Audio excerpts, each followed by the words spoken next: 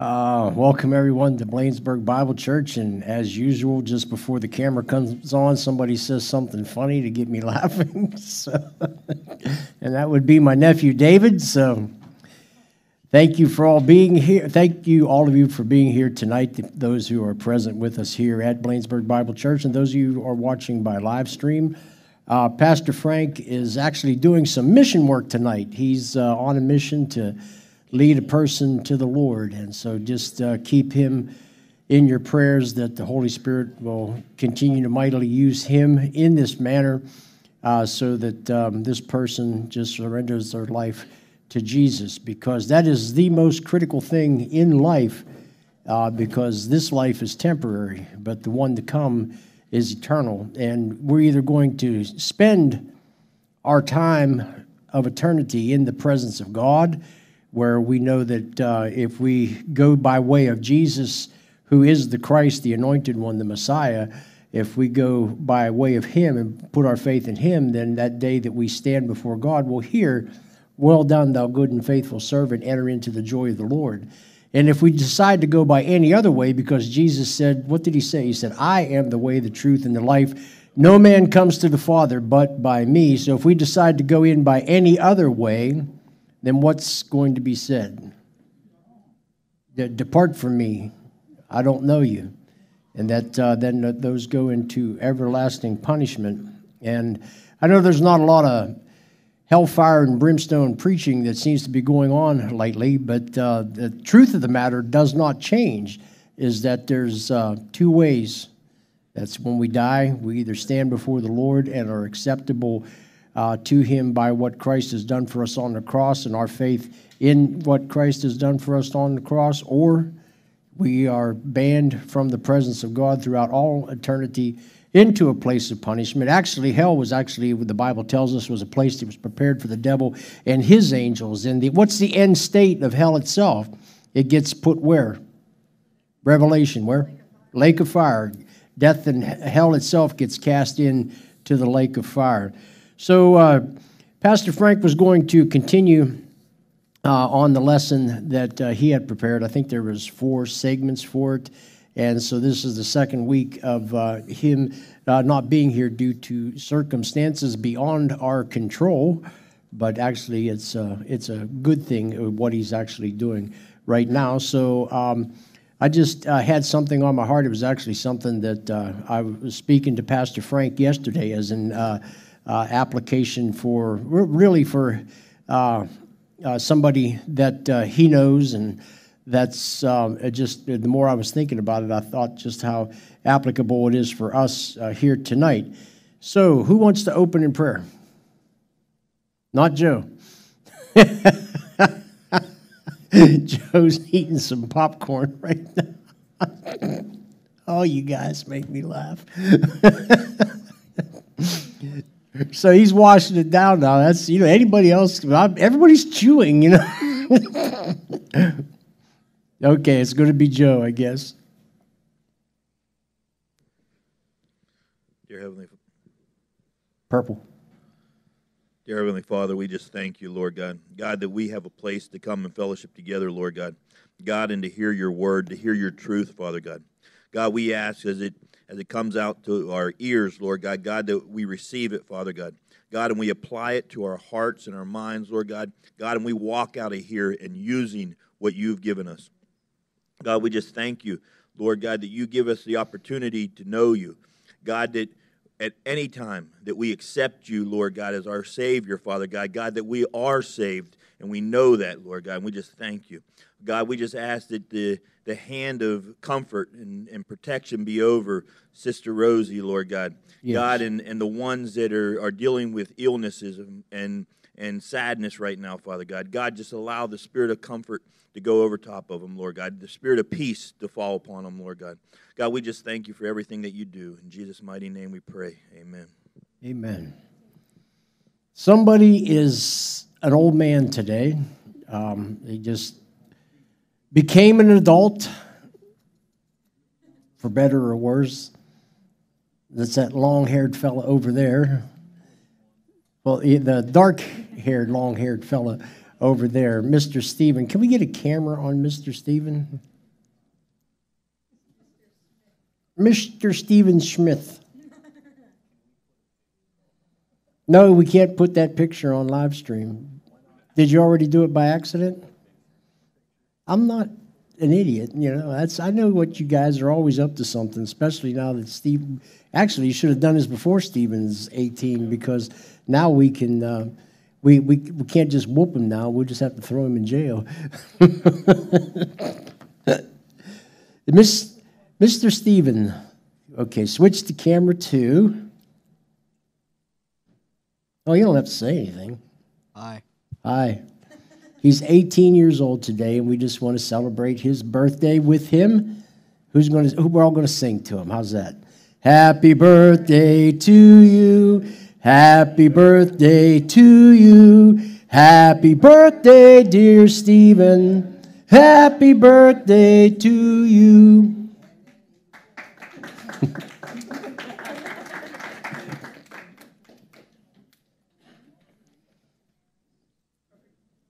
He don't get embarrassed. Actually, he's not blushing. He actually turns even more of a pasty white than what he already is. That's pretty amazing.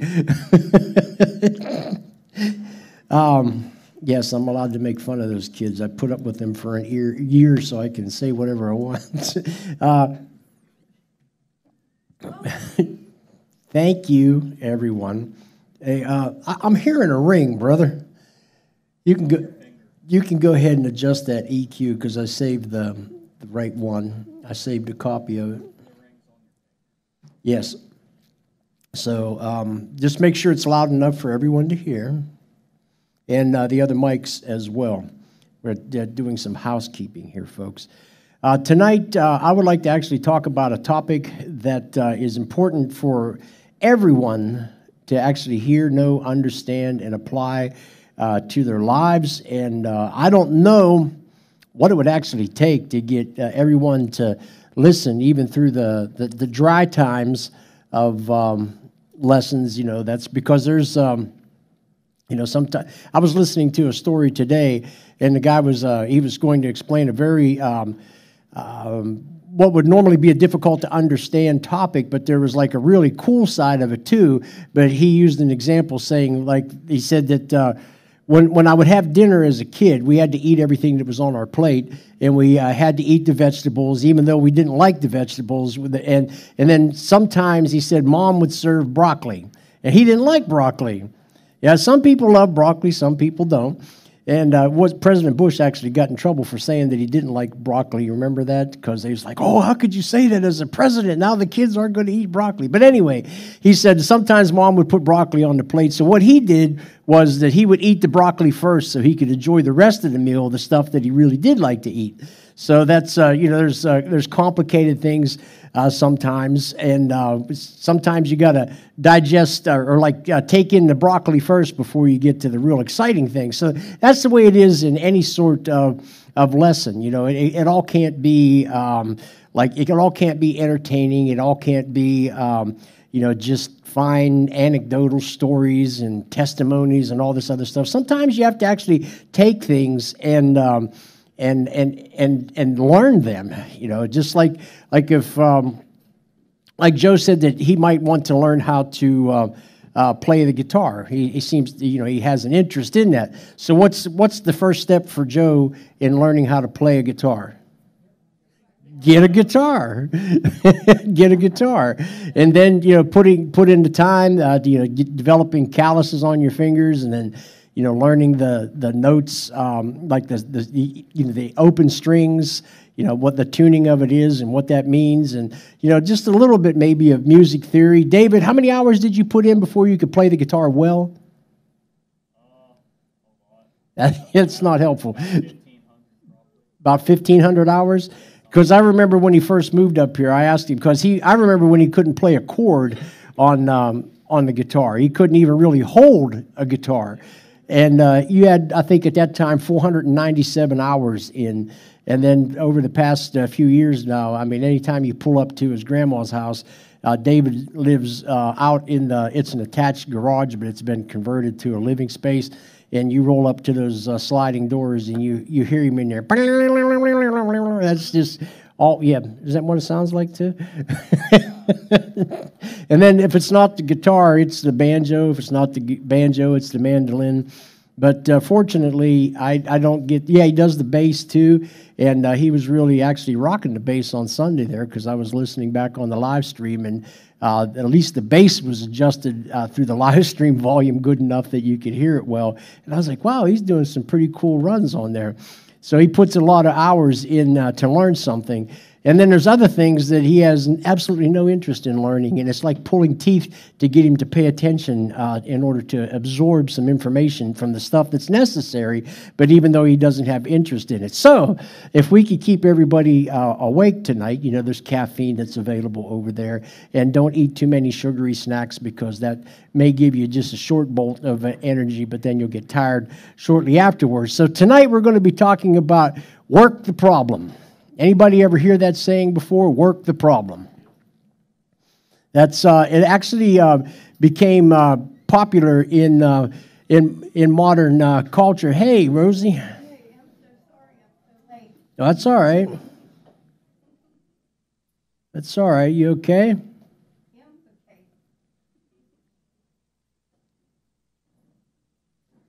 I didn't mean to interrupt everybody. I'm sorry. No, you're not interrupting. We're glad you're here. Glad you're here. Working the problem. There's a fellow named Gene Kranz. He's an aerospace engineer. He's actually still alive at 88 years of age, and he was a flight director for NASA all the way up to the Apollo 17 mission. And he was a flight director during the Apollo 13 mission that was made into a major movie. Tom Hanks and a few other fellas. If you remember, there was an explosion during the flight, and the crew was at risk of perishing. And the crew in space and the team on Earth, they worked together. They worked the problem together to get the crew back home. And Gene Kranz is said to have repeated the phrase when he was a flight director, to work the problem after every obstacle that the crew and the team on Earth was facing. Now, Gene Kranz, Kranz. And it was actor Ed Harris who played Gene in the movie Apollo 13. And, excuse me for one moment. Oh, okay. It was actually Ed Harris who played Gene in the movie, and he said, Ed Harris said, "Let's work the problem, people. Let's not make things work worse by guessing." The saying must have made it into popular culture, as it was also a quote that was used during a television show called SEAL Team, where this fellow named David Boreanaz, he speaks the line, "Work the problem, Ray." It was during a scene where his teammate named Ray had a failed chute deployment during what's called a halo parachute jump. A halo is it's high altitude, low opening. It's a parachute jump out of an airplane, obviously. That's when a person actually jumps from a height that is about 36,000 feet. They can go up to about 36,000 feet.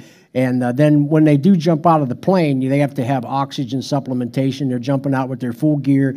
And they free fall for almost a minute and a half, almost 90 seconds before they actually open their chute.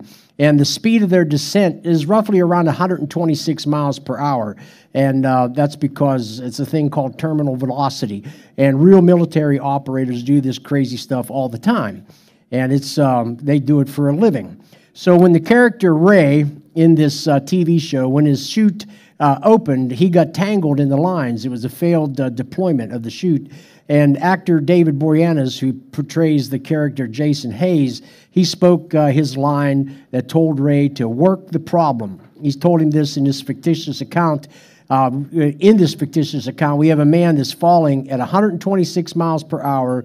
It's in the nighttime, and it's over a country where they're not even allowed to be, and he is tangled in his parachute lines. And his friend and leader for a long time, he tells him, he says, "Ray, work the problem, Ray." Now you, with the things that you're facing in your life, you may feel like you're falling near terminal velocity. Sorry for the mess up there. And like I said, terminal velocity, that's when you're free falling through the air close to the maximum speed that a human body can fall based on its weight and position and the aerodynamics that of your body. And like some of those birds some falcons can dive at 200 miles an hour, and that's their terminal velocity. It's as fast as they can go because of the air resistance and stuff like that. So Ray was falling through that night sky about 126,000 miles per hour, 126 miles per hour rather. And his friend tells him, he says, "Work the problem, Ray." So for us in our very own lives, that sometimes we feel due to the situations that we're facing, that we feel like we're free falling through the air close to that maximum speed, that terminal velocity. The problems that you are facing, they may have you feel like you are just like, you're falling so fast that you can't go any faster. In other words, that it can't get any more worse than what it already is. It's bad, and it's real bad, and you can't imagine that it can get any worse, that it can't get any badder, so to speak, and then you get to the point that you don't know what to do. Now, just for a quick note, I'm not telling anyone that it's okay to watch, the movie Apollo 13 or the TV show SEAL Team. I just, excuse me, I was familiar with the term, that little saying there about work the problem, and I needed a couple of examples to show how it was used in order to make the point in tonight's lesson. Now, like the real astronauts of Apollo 13 or those who serve in the real Navy as team members, you are going to face problems. That's it. There's military operators, they face problems every day.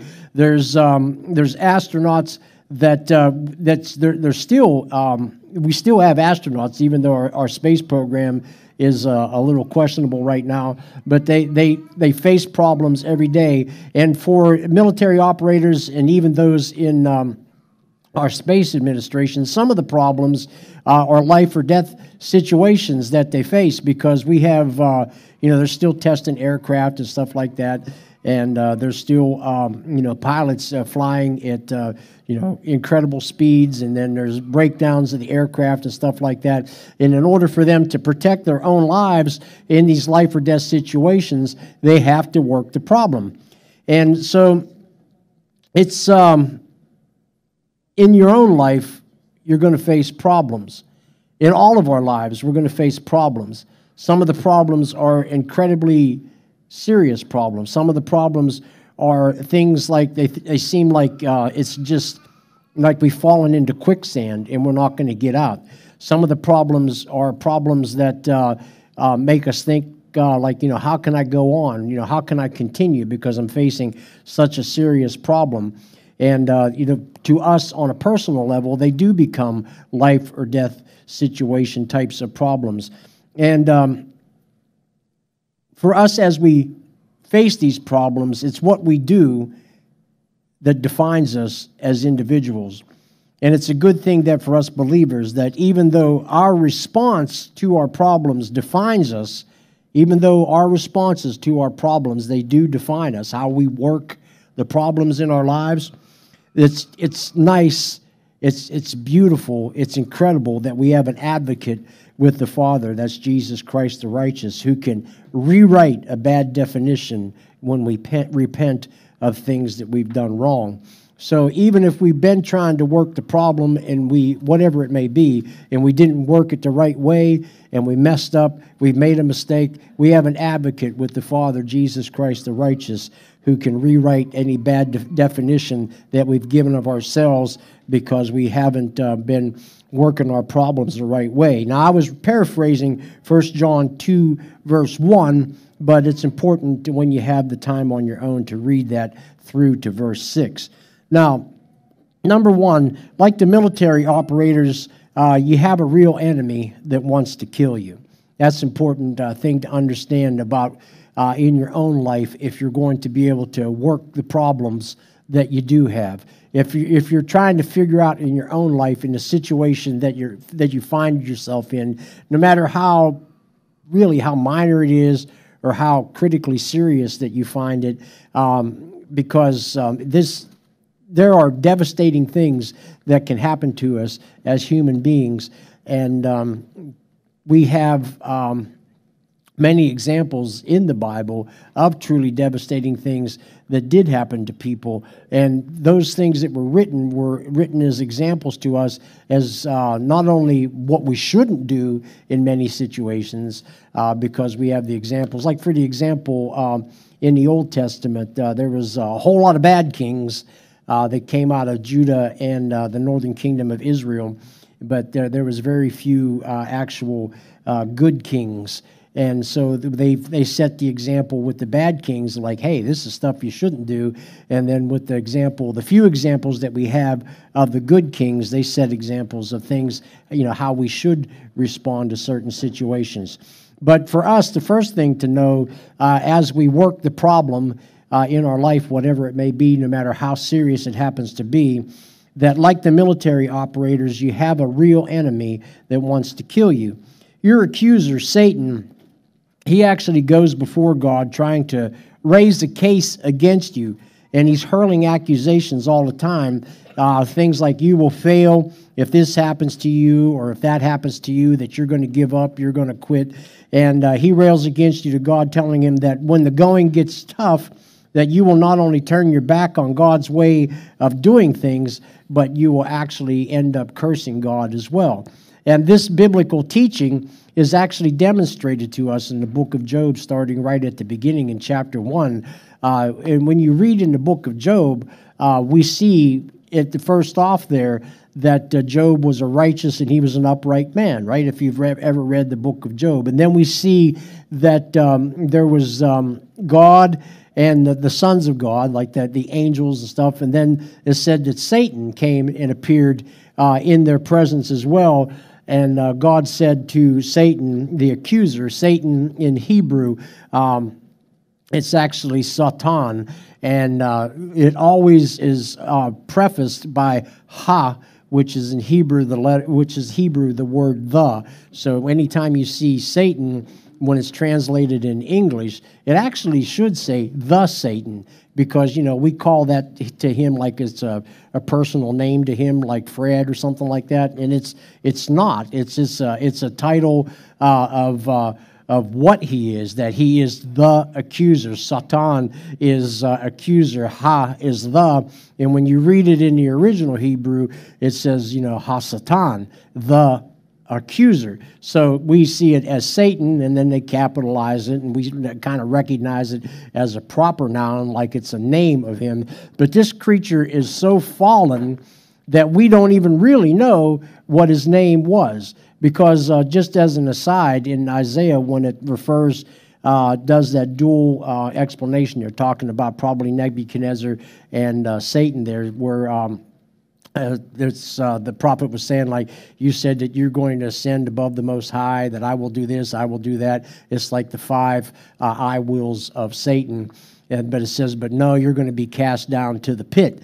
It mentions Lucifer in there, and say, oh, okay, well, Lucifer must have been Satan's name when he was an angel in heaven. No, that's actually just a word that became kind of Latinized and then was translated over into English. But it's not a proper name. So I just want to say that, because I don't want to give the devil any more credit than what he's due, but he's fallen so far. Jesus said, I beheld Satan, the accuser, Satan, when he fell from heaven as lightning. And that's when Jesus said, because it was the 70 coming back, and they said, hey, wow, Lord, even the devils are subject unto us. And Jesus said, like, oh, I seen Satan cast from heaven like lightning. So, don't marvel that the devils are subject unto you. You want to be impressed about something, be impressed that your names are written in the book of life. That's what Jesus told him. So this creature that he doesn't even have a name as far as a proper name. In Revelation, we see him referred to as the great dragon. We see him referred to as Apollyon. We see him referred to as Abaddon, Abaddon, Apollyon. But he doesn't have a name. I just want to show you like how far that he has fallen from the grace of being able to be in the presence of God and be part of the holy angels, that we don't even, as human beings, know what his actual name was, what it was given to him by God. So this creature we see him in Job, that he does appear before God, and he's railing accusations about Job, saying like, if this Job fella, he serves you because you got a fence around him, and it says hedge in the King James English. You got a fence all the way around him, and I can't get to him. But I'll tell you what, God, if you let me get to him in any way whatsoever, then not only will he turn his back on you, he'll curse you to your face. And then that's, God said, like, you can touch anything he has, but you can't touch his life. And it's one of the hardest things for us as Christians to see how this was actually an honor coming from God. I mean, that's, to be put to the proof like that, that's an honor from God. That's because God knew the heart of his servant Job. Does everybody on earth have to suffer like Job did in order to be able to, be the person that God wants them to be? No. I think, what is it, Hebrews 13, it talks about how there was those who, that they had their sons restored to life and all the good things in that, but then there's the other side of the coin. It says there was others that for a greater glory, they were sawn in half and stuff like that. There's always like two sides to the coin, and we not everyone has to suffer in those to that extreme that Job did. But is there anybody in this room, or even by live stream, that might be able to put into the comments that could say that I have never suffered at all in any way, shape, or form?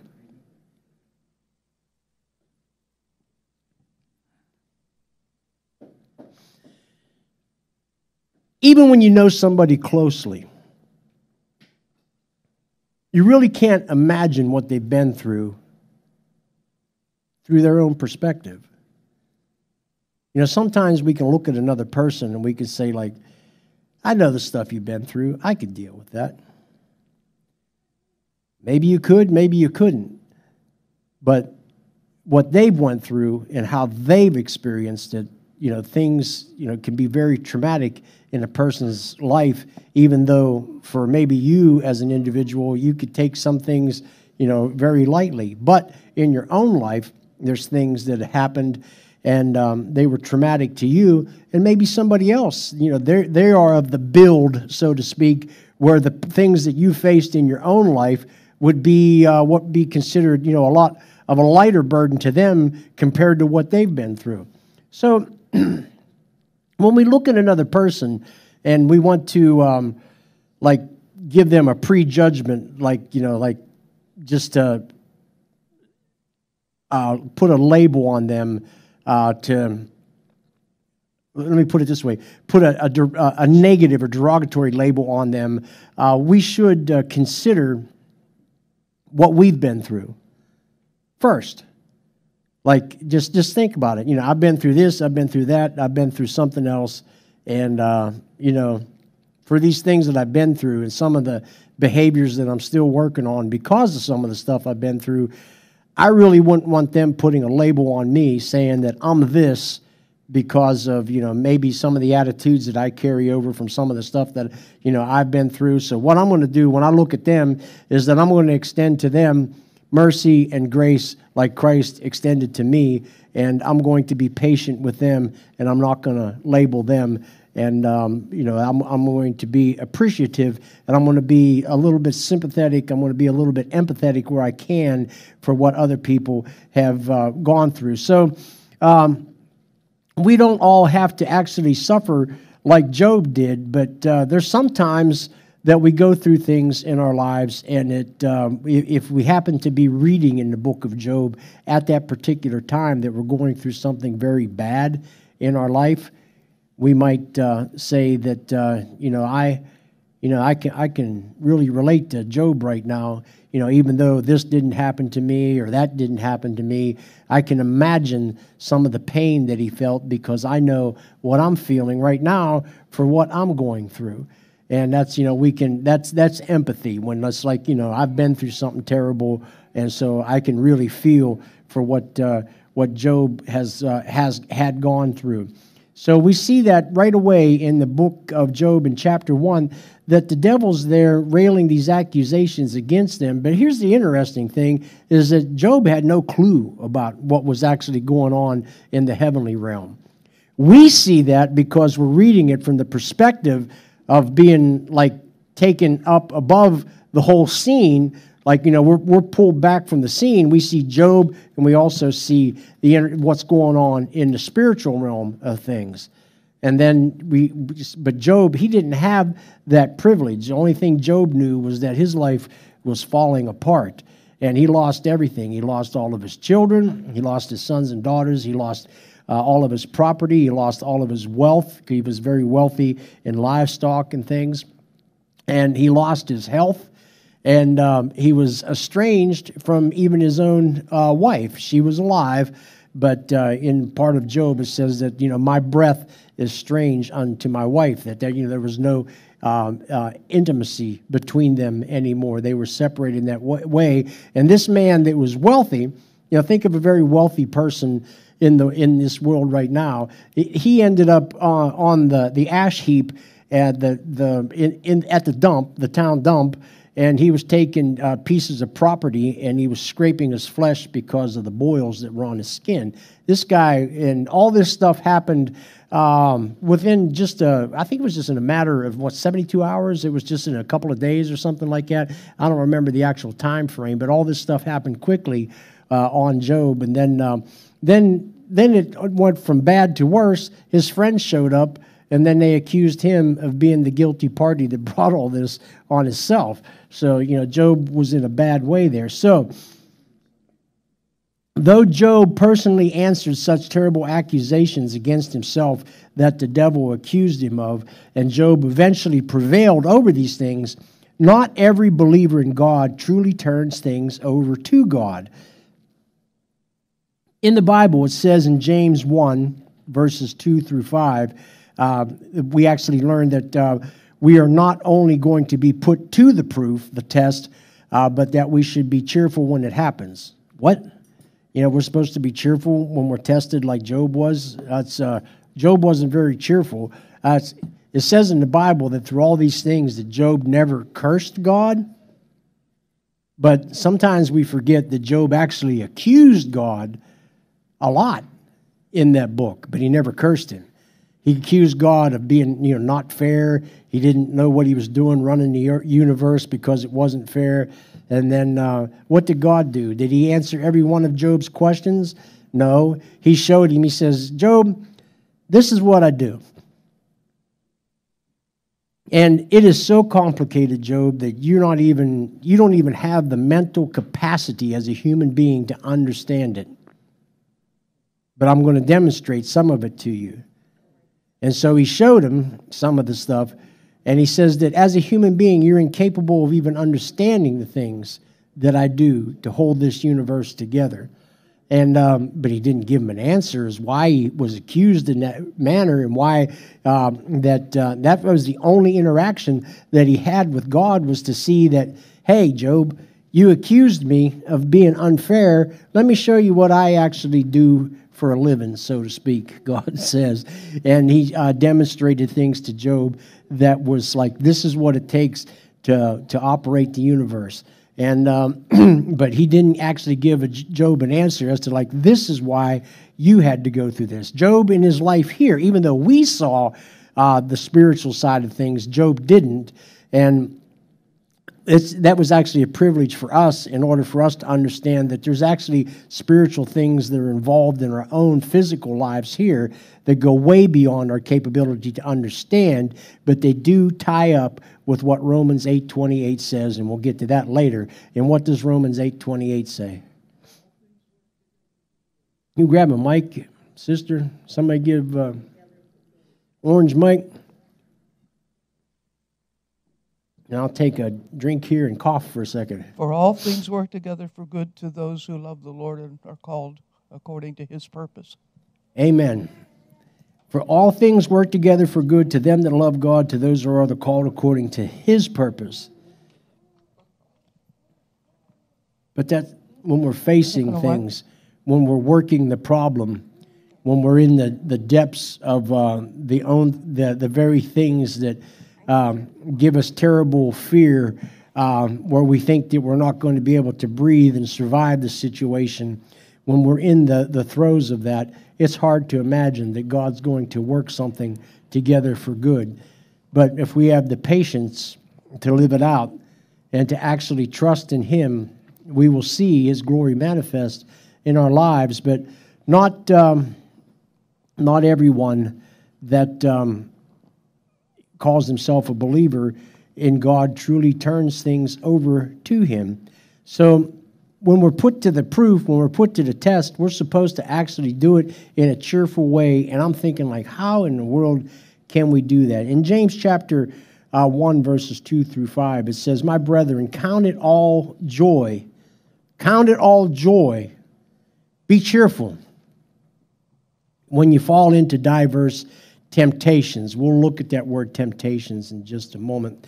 "Knowing this, that the trying of your faith worketh patience, but let patience have her perfect work, that ye may be perfect and entire, wanting nothing." And we actually mentioned this verse last week.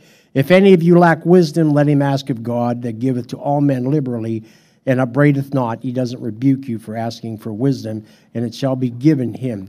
That word temptations there, "My brethren, count it all joy when you find yourself falling into diverse temptations." Temptations is it's a Greek word. It's actually it's kind of pronounced like parasmos.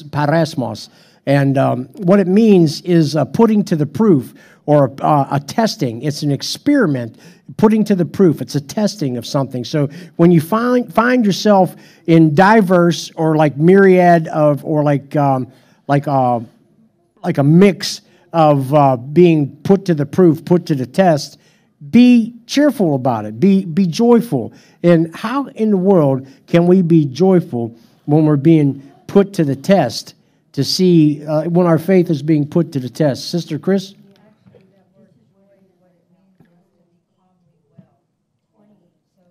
Calmly well. Joy, calmly well.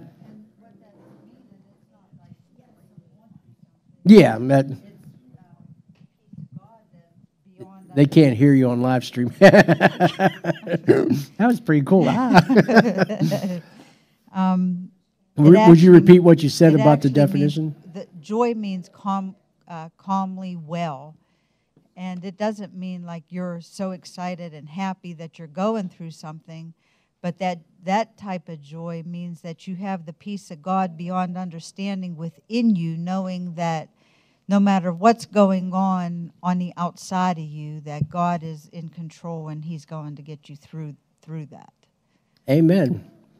Amen. That's calmly well. I like that. Let's switch back to camera one. Did you want to hand me something? Oh, okay. Cody. Yeah. Rosie.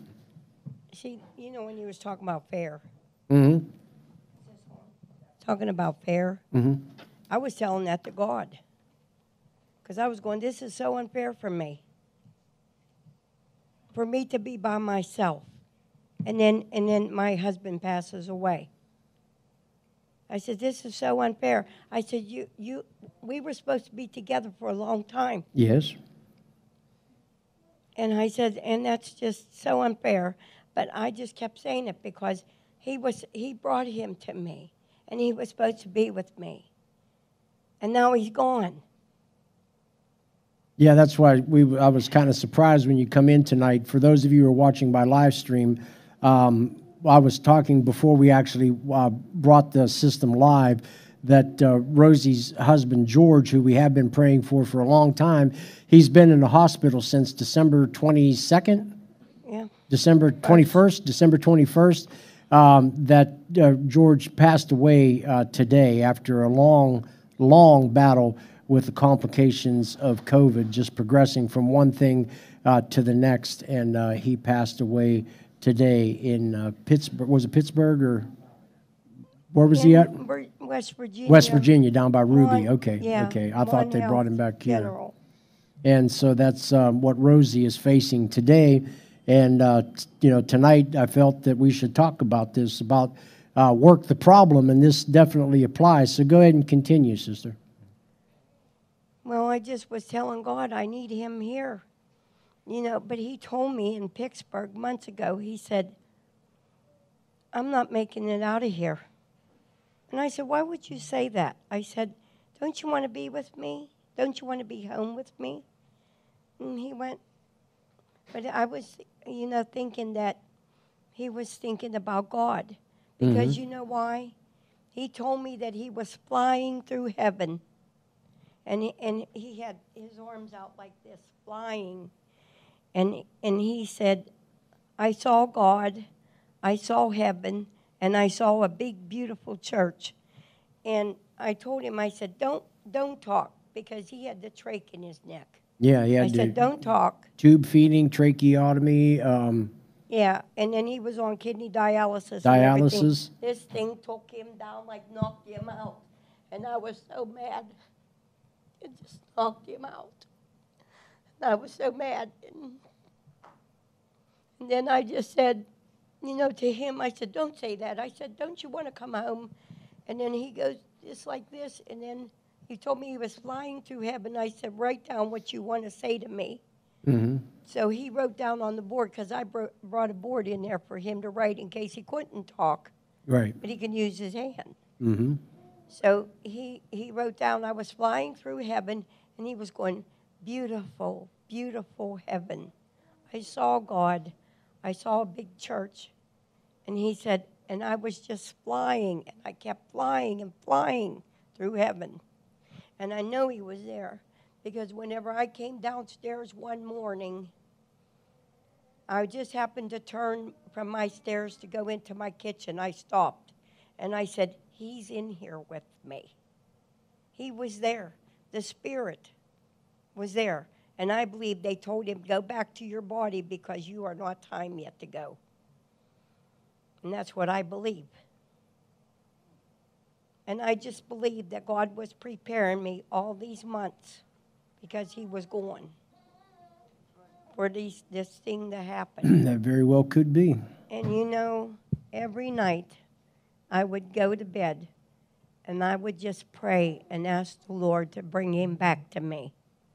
That's what we were praying too, for him to be able to come home to you. Yes, and I was praying that so hard and so much that I got wore out. I actually got wore out from, saying, bring him home to me, Lord. Right. I said, you can. I said, you raised Lazarus from the dead. I said, you called him out of the grave. I said, why can't you call my husband out? I said, my husband's just laying right there. I said, call him out. Make him sit up. Make him, open up his eyes. Make him eat. Make him do this. I just was constantly saying stuff like that. And the Lord probably said, oh, shut up, Rosie. What are you doing? No. No, he... And I was laying, and he said, I was laying in bed the other night, and I was trying to listen to his voice, because sometimes I hear God's voice. Okay, because one day he asked me if I was going to go to church, and I said, yeah, I'm going to go to church, like that. And he said, when? And I said, I don't know when. And he said, why? And I said, I don't know why. And there was no answer after that. But I just was constantly praying for him. He got a better life now, because he's on the other side, And one day, one time I can feel like I'm so happy that he's there. And the next time it's like I can cry that he's that's the gone natural away from me. That's the natural thing of grief. That's like it's going to be like a roller coaster ride, unless the Lord gives you that peace from him that does pass all understanding. Keep your heart and mind in Jesus. That's so that's what you're describing is just naturally what we would be going through as a believer in Christ, that you're happy that eternally for them to be the person to be present with the Lord, but then how can you not miss him and then begin to cry, to weep over your own personal loss? I mean, that's why we were surprised really to see you here tonight, and I'm glad that you are here amongst us tonight, because we want to do whatever we can, whatever we can to help support you through this. And, that's, as you, sometimes we stumble our way through grief, and as you stumble your way through grief, we'll be stumbling our way through trying to help you through it. But yeah, I mean, how can you not miss him? But then on the other hand, to be happy because you said that he's actually in the presence of the Lord. So Yeah, and I just kept on praying for him to come back. I mean, maybe the Lord didn't want him to come back. Maybe, because I was going, but it's your will, Lord, not my will. That's I kept saying that too. And that was helping me out too when I was saying that. Because, and then I was, quoting scriptures and everything like that. And it's just, I know everybody tells me they know what I'm going through. No. Because people went through the same thing. Yeah, but this is unique to you. As we can empathize with the grief over loss through death, but to know exactly what you're feeling personally, no, none of us can know that. But we can, just some folks have not had a loss like that. Maybe they've lost like a mother or father or something like that. And then it's grief, but it's a little different. So what you're going through, even though billions upon billions of people went through it before, what you're going through is unique to you. So that's. But I'm going to be okay. Yes, you are. I'm going to be. We okay. know that. We know that, but we want you to be certain of it too, and to experience that you are going to be okay. Because I know when this first happened, when George was confined to the hospital, that you probably wondered, like, how are you going to make it on your own? You had to go ahead and take over all the bills and everything like that. And you told me you discovered about things that needed to be paid and things like that, and stuff you had to get on right away, because you said that he handled all that. But now you've had several months of experience demonstrating to yourself that through those things that you can make it on your own with Yeah, that. joy. Well, no, I wouldn't say there's joy in it, but you did it. Well, you did it. I didn't mean that for the I didn't mean that seriously, joy. But you did I it, said right? Joy. I'm not meaning that to be fun. I mean, Oh, okay. Serious. But you made it through all that, and that's you do have the proof that that as far as your own well-being, you can make it that way on your own. But now you do have that great loss, and now it's like you're navigating into uncharted waters.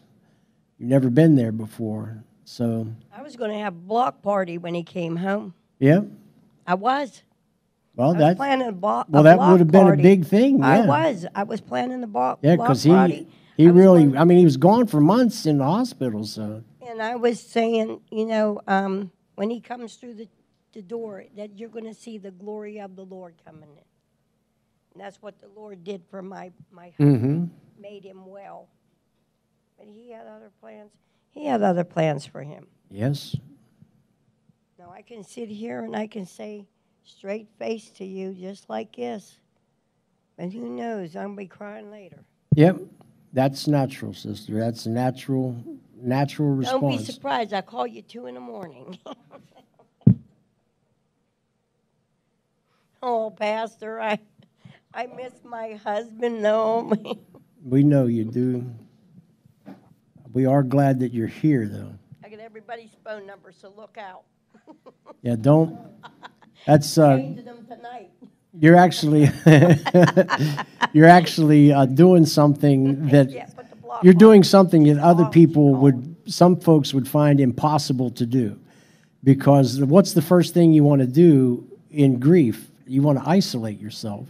You want to isolate yourself, separate yourself. You want to try to process it in your own mind, and then you get concerned about the public display of emotion. Like, I don't want to be crying in front of people. I don't want to do this. So what you're doing right now, some other folks would find it impossible to do. So, I mean, that's a testimony in and of itself right there.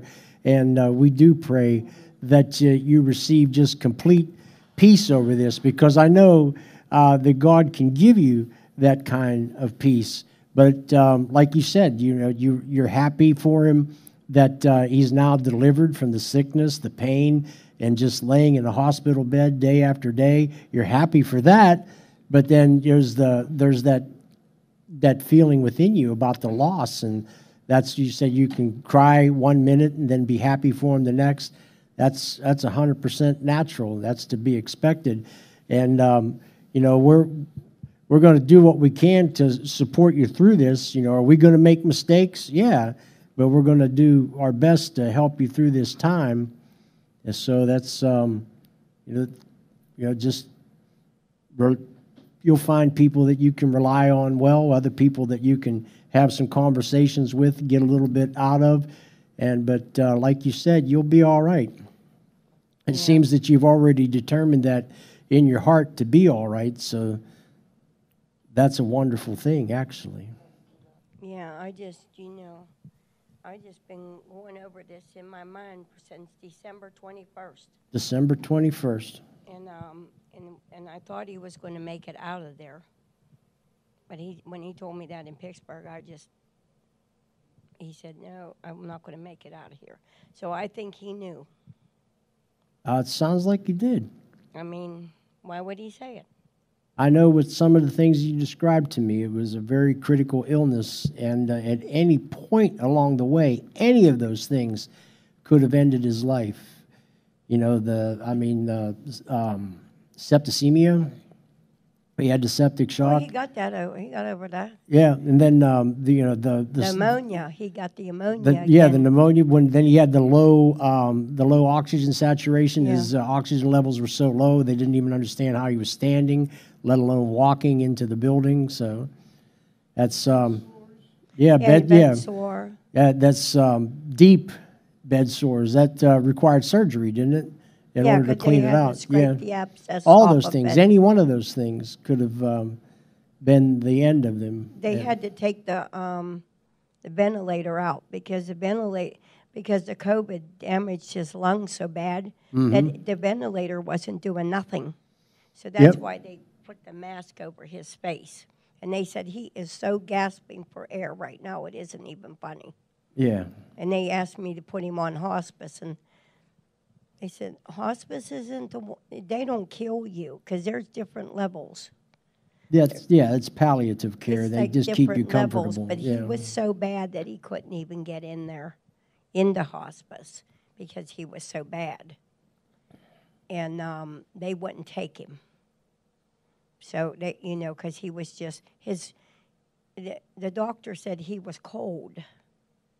Well, whatever you need, don't be afraid to ask. And if one of us can't help, then I want my a group of back. us.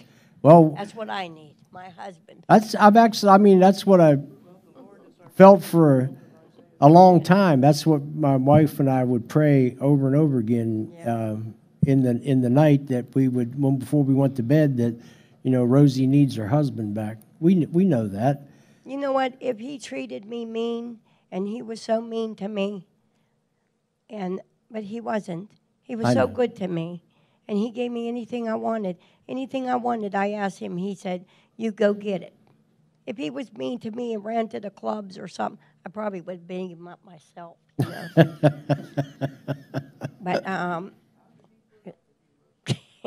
But when he came home, he was so George good was to a me. Nice guy. He never went nowhere. He just was always with me. We was always together, and he never cheated on me. He never did anything. I mean, we were drinking. We was together, and then we stopped that when we were younger. But then, if he was me, I would made him spell Czechoslovakia if he got up to the heaven. I was there. He was, what are you doing here? I heard that joke before. Spells Czechoslovakia. Yeah. But we don't have time to go into that joke right now. But I'm glad to see you laugh, sister. I know that it's going to be a roller coaster ride for you, though, about being able to reminisce and laugh at one moment and then cry the next. Well, I just, But that's, you're being put to the proof now. And in the book of James there about this saying that, to count it all joy to when we fall into these diverse temptations. And like I said, temptations is a putting to the proof. And, right now, you're going through that, being put to the proof of how you're going to respond to this great loss. I mean, that's the same thing, Job had that loss of his family. It's, all of his children dying in an instant when the walls of the house collapsed. And, what did Job do? He made accusations about fairness to God, like, you're not being fair, but he never cursed God. And you said that, that was one of the things that you just was talking to the Lord about. So, as I was saying, the Bible is clear that we're going to be put through the proof in things in this life. But as a quick addition to this lesson, it's important to note a part of the Lord's Prayer and also what we already talked about, Romans 8:28, about putting to the proof. The Bible says about the Lord's Prayer in Matthew 6:13, it says, "And lead us not into temptation, but deliver us from evil. For thine is the kingdom and the power and the glory forever. Amen." So even though James says that, about us, that when we, to count it all joy, what did you say that was calm, Chris? But to be calmly well when we fall into diverse temptations, or when we fall into the different ways of being put to the test, to be calmly well about it.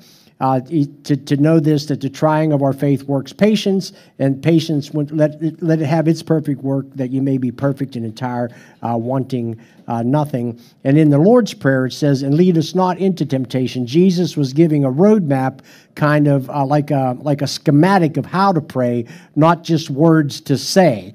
I know in the church that we like to recite the Lord's Prayer, and that's great for memorization types of things, but actually, the Lord's Prayer was an instruction. It was a schematic on how to pray, and part of that Jesus told his disciples, he said, when you do pray, to say, "And lead us not into temptation." And that's the same word, that pyrasmos, in the Greek, which is in James. When we fall into diverse temptations, it means to putting to the proof.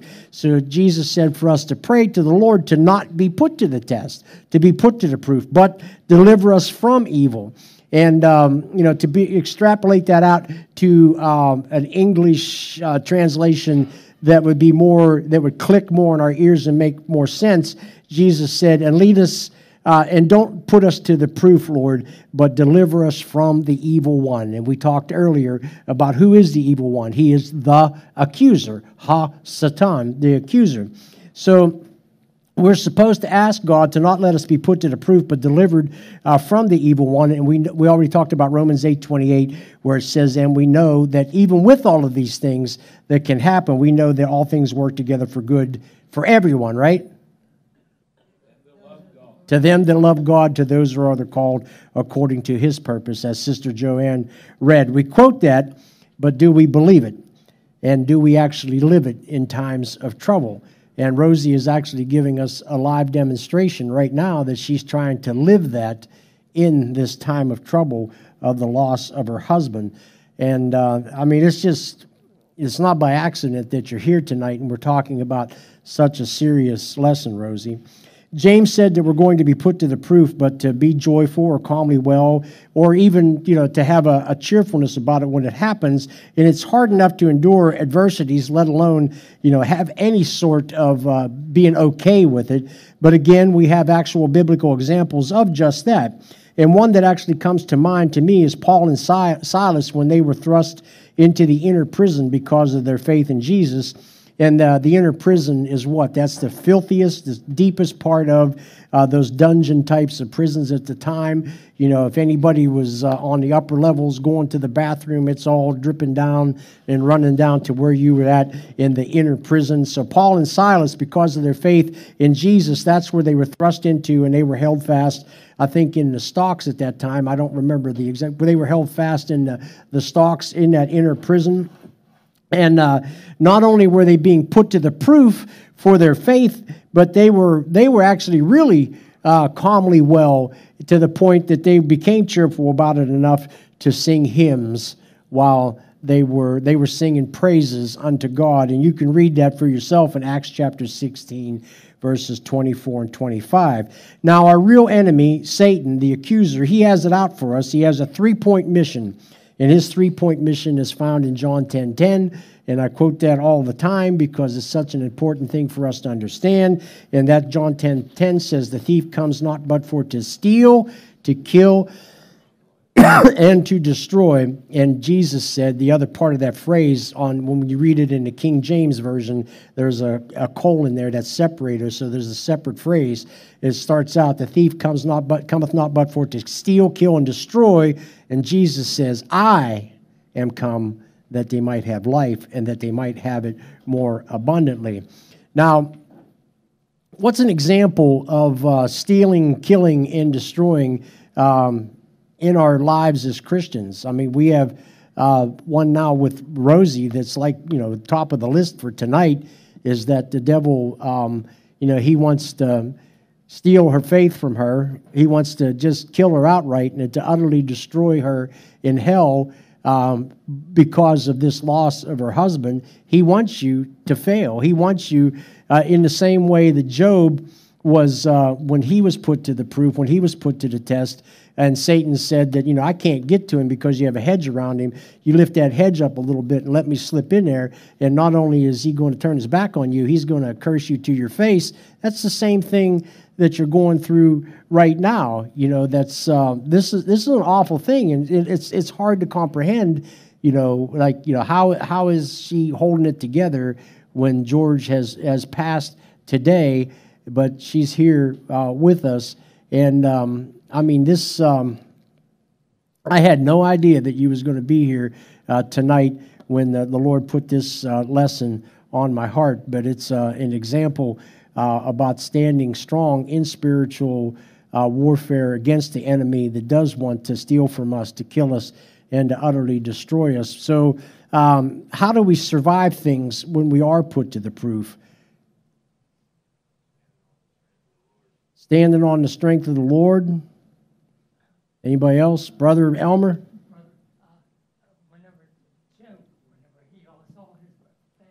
Yeah, when Job saw his family lost. Job, he said this, "Though God slays me, yet will I trust him." That's how much he had for a love for God himself. Yep. He says, no matter what happens, though I he still trust him. slays me in my flesh, I will see God. I will still trust him. And that's an amazing thing. That's and when you read that, the book was written like poetry. That makes it hard enough to understand. And then it's Hebrew poetry. And then it's translated into English. And so that makes it a little bit more difficult to get like all the little nuggets, details out there. But just reading just the novel version of it in a very modern English version, it's an incredible story of someone that went through horrific things. And, they accused God. He accused God of unfairness and stuff. And his friends accused him like, you brought this on yourself. But Job never cursed God. It says when it happened, Job was the guy that he was making sacrifices for his children because he was afraid that they may have sinned, and he wanted them to be right with God. And here he lost all of them, lost all of his wealth, and he was a very wealthy man, and there was never an explanation that was given to him as to why. But he never cursed God, and at the end he prevailed, and things were restored unto him. And I wonder, what it was like when Job actually did stand before God. How God received him into his presence. Yes. Can you make I don't know if it details about that or not. I know that he presented sacrifices unto God because he was concerned, because his children, they would go from house to house, feasting. They were a wealthy family, and the brothers would invite the sisters over, and when they were all gathered together in one of the houses of the brothers there, then there was just a tornado, I think, and that it brought the house down and killed them all. And then, all of his livestock was gone after that. And then, he goes on and loses his health and became estranged from his wife for that time. But I don't know if it specifically talks about an altar. I don't remember, but possibly, So how do we survive when we are put to the proof? We survive.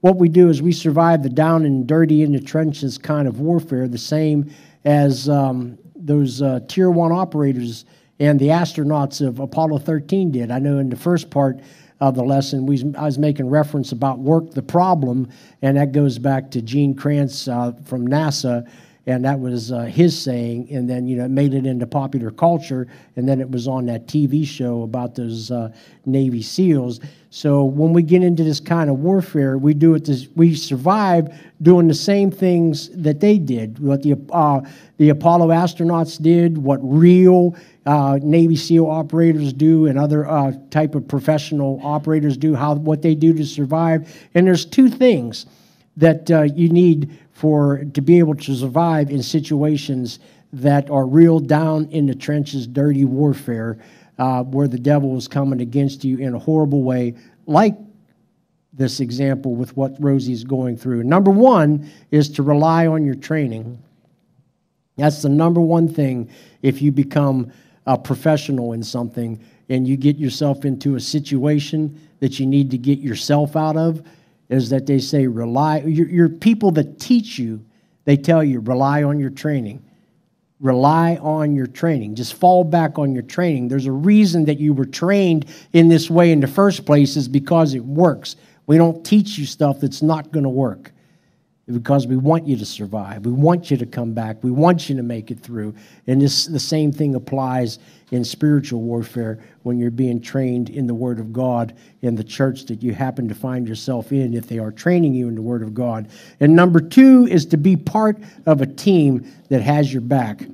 Now, relying on your training, what's our training? We already went over Romans 8:28, but how about a few more? Part of our training is to know that through all of these situations, that all things work together for good to them that love God, to those who are called according to His purpose, right? But there's a few more, and we can't possibly, in the hour and a half that we had, and we're down to really 15 minutes before we're supposed to end, to go over every scripture that should be part of our warfare training. But one of them, Proverbs 3, verses 5 through 6, trust in the Lord with all your heart, lean not unto thine own understanding, in all thy ways acknowledge Him, and He shall direct thy paths. Your training, trust in the Lord with all of your heart. Sister Dr. Nelson, you raised your hand. Oh, I thought you was... Right on, brother. That's one of them. Trust in the Lord with all your heart. And then there's another one. This is taken from a more obscure area, Leviticus chapter 8, or chapter 26, verses 8 and 9. And 5 of you shall chase 100, and 100 of you shall put 10,000 to flight, and your enemies shall fall before you by the sword. For I will have respect unto you, and make you fruitful, and multiply you, and establish my covenant with you, God, in the Old Testament. And so training is that when we're together as a group, the authority, the power that we have as a group, the 5 of you shall chase 100, 100 of you shall put 10,000 to flight. In the New Testament, what's it say? Wherever 2 or 3 are gathered together in His name, Jesus' name, that there He is in the midst of us. And then also we have training in the Bible that talks about us taking up our spiritual armor. Paul the Apostle was using the example of the armor that the Roman soldiers and maybe the temple guards, maybe it was a mix or one or the other, that they wore. He said, finally, my brethren, giving instructions to the believers there at the churches in Ephesus, Paul the Apostle says, finally, my brethren, be strong in the Lord and in the power of His might. Put on the whole armor of God that you may be able to stand against the wiles or the trickery of the devil. He said, for we wrestle not, we fight not against flesh and blood, but against principalities, against powers, against rulers, against the rulers of the darkness of this world, against spiritual wickedness in high places. So Paul says, wherefore take unto you the whole armor of God, that ye may be able to withstand in the evil day when it comes on us, and having done all to stand, fall down and die. No, he says, stand therefore, having your loins girded about with truth, having on the breastplate of righteousness, and your feet shod with the preparation of the gospel of peace. Above all these other things, taking the shield of faith, wherewith ye shall be able to quench all the fiery darts of the wicked, and take the helmet of salvation, and the sword of the Spirit, which is the word of God. And the sword is the only offensive weapon there that can be used for defense and for offense. And what's to say about the Word of God? It says the Word of God is quick and powerful. It's alive and powerful, sharper than any two-edged sword, piercing even to the dividing asunder soul and spirit and joints and marrow. Just split you wide open, fillet you right out there. And as it's a revealer, it reveals the thoughts and intents of our heart. And Paul says, praying always with all prayer and supplication in the Spirit, and watching thereunto with all perseverance and supplication, prayers for all saints. That's training. Taking unto us the full armor of God, and then how to apply these things ourselves, to take the time to learn what Ephesians chapter 6 is. That's another example of biblical training for us to be able to withstand when we are being put to the proof. Now, can anyone think of something else, another thing that we as believers in Christ have learned in our spiritual warfare training? Is there one? Is there one more maybe? They're all throughout the Bible. We just don't have time to cover them all. Is there somebody can think of something else that has to do with training that we would receive in order for us to be able to be true warriors in this spiritual warfare that we fight every day against the accuser? Somebody give me a bottle of water, please. Weapons of our warfare, spiritual training that gives us strength, defense. What's that? Praise. I thought you said praying. Praise. Praise of God. And singing. Praise and singing. Yep, Paul and Silas used that when they was in, when they were in prison. I get dried out. I sing at night to the Lord. I sing that praise song. Keep doing that. Keep praying, keep praising. How about the one about spiritual warfare itself? For though we walk in the flesh, we do not war after the flesh. For the weapons of our warfare are not carnal, fleshly, but mighty through God to the pulling down of strongholds, casting down imaginations and every high thing that exalteth itself against the knowledge of God, and bringing into captivity every thought to the obedience of Christ. That's 2 Corinthians 10, verses 3 through 5. That gives us training to understand about spiritual warfare itself, that even though we're walking in these fleshly bodies, our fight in this world is not against other human beings. It's not against the natural forces. It's not against the animals of the world. We were instructed to take dominion here. That's what we were instructed to do, to take dominion and then to manage things here, but to do it in a godly way. And when Cain slew Abel, what did he say? He said, am I my brother's keeper? Well, yeah, you actually are, but you ended up killing him. Sister, what was you going to say? Romans 12, I like the living sacrifice because you renew your mind. Yep, I'm actually coming up on that one here real soon. Romans 12. But the spiritual warfare itself, that we don't fight in our flesh against things, but the real warfare is a spiritual warfare against these principalities, these wicked things, this accuser, this Hasatan, the accuser, the devil, as he accuses us. The devil is what? He's the accuser of the brethren. And we're supposed to not war in the flesh, but the weapons that we do have, they're not fleshly weapons, but they are mighty. They are mighty through God to the pulling. They pull down strongholds. They cast down imaginations and every high thing that tries to bring itself up against the knowledge of God. And it's bring into captivity every thought that we have to the obedience of Christ. Now, trained operators, going back to the beginning, talking about that, Navy SEAL TV show and also the astronauts. How about surgeons? And pretty much every person who has had professional training works the problems they face in life and in work, which, by the way, is part of life itself. Now, how do they work the problems? How do they actually get down to actually working the problems? They rely on their training. And you will hear that over and over again in any skilled profession that requires specialized training. What makes these men and women professional is the training that they put into operation. And by utilizing the specialized skills that they have, that they've mastered, they actually utilize these skills that they've learned over time, they put them into operation, and that's what makes them professionals. That's what makes them, going above and beyond what we can do with the basics of things. Like if somebody, somebody has a bleed in their brain, and a surgeon says that they need an operation to seal off that bleed.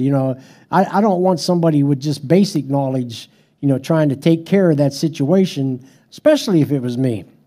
You want the nurse practitioner in there. No, I don't. Nurse practitioners are professionals. They're professionals, but you got to stay in your lane. We all got to stay in our lane, right? So they haven't had that level of specialized training to be a neurosurgeon. And then, of course, we even know, like in the flesh, even a neurosurgeon can make mistakes. But that's, when you need the work done, you want somebody that knows what they're doing to be getting in there, rooting around in your brain to be sealing off a bleed. That's the specialized training is what makes the neurosurgeon the professional in the first place, because they've mastered certain skills and they use it for the saving of lives. And so it's the same for us as followers of Christ when we're working the problems of spiritual warfare that are in our lives. So how many of us have actually had like little or big dreams of becoming, what time is it? 7:54, great. Becoming a professional, such as an athlete or a musician, singer, dancer, artist, or something else that requires specialized or specific skill set training where we have to be trained way above the basics. Anybody ever had dreams like that, becoming a professional athlete or something like that? No? Professional singer, musician? Professional hunter? Well, you did go to school for that, so so that's a professional teacher. Well, we admire those kind of jobs in life because of a lot of times there's a lot of fame and money that's associated with jobs like that, but we often fail to think what actually has to go into those jobs to be trained at that level to be like world leaders in those types of jobs. When I was a teenage boy, one of the popular things was to imagine oneself as a lead guitarist in one of the major rock bands, or being one of the top athletes of a sports team. I mean, that's what teenagers did. However, I can't think of any person that I knew back then as a teenager in the old neighborhood that actually achieved any one of those things, because it actually is a rare thing. There's a meme that's on the internet. It says that 99% of your children will not become a professional athlete. Only 1% of them will, but 100% of your children will stand before God one day. So, take the time to teach them about the Lord, then, let them be so focused on these other things that can distract them. But anyway, for these big dreams or little dreams that people have had, it doesn't mean that even though they're rare, that they were totally unattainable. It just means that even though things like the high-level achievement in sports and music, they're kind of standouts because of the fame and fortune that's associated with them. But we typically, even though it's like, oh, that'd be cool to have that kind of money, that kind of recognition, to be like a world-class musician or a world-class athlete. But how many of us actually wanted to take time to put in the committed effort to get to that skill level? It's very rare that people reach that level, because there's only, a special few that actually commit themselves to work the problem as they move along the way, to put in all the grunt work and all the effort to get there. And that's, most people don't want to put in that type of work. So those of us that, as human beings, that do achieve what we call greatness in any pursuit are really good at working the problems, no matter what they are. In public performance types of things, such as being a rock star or a football great or something like that, we're actually, when we're watching them, we're seeing the results of the blood, sweat, and tears that they put in over a long period of time to get that good. And if you want to excel in your service to Jesus Christ, your King, you will put in the effort to be the spiritual warfare fighter that He wants you to be. And if you read in the book of Hebrews, there was two sides of that coin, as I mentioned earlier. Some people, some of them receive like they're the dead raised to life, but then you look and like some of them, for a greater glory, they went on to become martyrs. They were sawn asunder. So, can any one of our lives in here go in that direction, where we face some sort of martyrdom or something like that? Absolutely, that's a possibility. But the great number of us, we live average lives, and then we die, and then we go stand before the Lord. God has in mind for us to be the spiritual warfare fighter that He wants us to be as individuals. So it's important for us to be sensitive to know what that truly is. But you're not going to know anything unless you're putting in the effort and making the commitment to know, to become equipped to be a spiritual warfare fighter in the first place. Paul, as he said, he wants all of us, and he says, I beseech you, therefore, this is Romans 12, 1 and 2. He said, I beseech you, therefore, brethren, by the mercies of God, that you present your bodies as a living sacrifice, wholly acceptable unto God, which is your reasonable service. Based on what Jesus has done for us on the cross, it's our reasonable service because of His sacrifice to present ourselves as a living sacrifice, holy and acceptable unto God. And be not conformed to this world, but be transformed by the renewing of our minds, that we may prove what that is good, acceptable, and perfect will of God. We're supposed to put in the effort in order for us to become what God wants us to be as individuals. And we need to get the spiritual training that we need, and to take the time, like I said earlier, we want to enjoy all the good things of God. But like I used that example about the fellow that was teaching some complicated concepts, and he said, sometimes, you got to eat the broccoli. Remember that? He said, my mom would serve these vegetables on the plate. We had to eat our vegetables, and there was some good stuff on the plate. So, but I had to get, for me, he said, I had to get through the broccoli first so I can enjoy the good stuff. He says, so the broccoli wasn't fun, but, I got it off the plate first, I ate it, and then I enjoyed the other stuff. For us, a lot of times, what we want to do is, we want all the good stuff, but we don't want to eat the broccoli. I know some of us like broccoli, so it's just an analogy, just an example, a metaphor, if you will. That's so sometimes we gotta, we have to get down to the basics and eat the broccoli. I found out from the kids, some of them, and they may not be kids that go to this church, but I found out that there's some kids that aren't praying like they should be praying. I found out that there's some that aren't reading their Bible like they should be reading it. But then they may be facing a situation that requires them to be equipped in spiritual warfighting and not know what to do. And it may cause them to fail. Now, I said kids because they were telling me, which is an honorable thing. They were actually sharing that with me. Now, I can't speak for the adults in the room because nobody's told me anything that, hey, brother, I'm not praying like I should. Hey, brother, I'm not in the Word like I should. I'm not doing this like I should. I'm not following the Lord's direction this way like I should. So I just used the example of the kids because they were, they shared that with me. So my instruction to them is if you want to, I called you out. And I didn't even say, I said it could be kids from another church, but you just let it out there, brother. Kids from another church. That other church where I'm the assistant pastor, those other kids, those those bad kids.